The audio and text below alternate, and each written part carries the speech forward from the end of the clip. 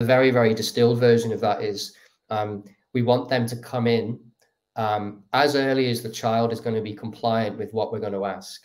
And sometimes, for example, if you've got a 2-year-old who's sucking their thumb, it's occasionally, not always, it's not always easy. Sometimes it's as easy as, here's your MyoMunchie, and it's your new dummy. In a 2-year-old, we can often correct the problem much quicker and very easily.